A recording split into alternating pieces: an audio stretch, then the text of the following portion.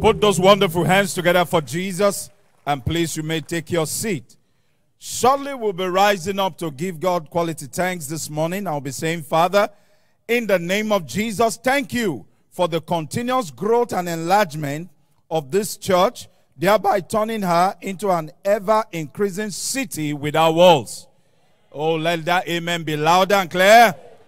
And in Jeremiah chapter 30, in verse 19, and out of them shall proceed thanksgiving and the voice of them that make merry, and I will multiply them.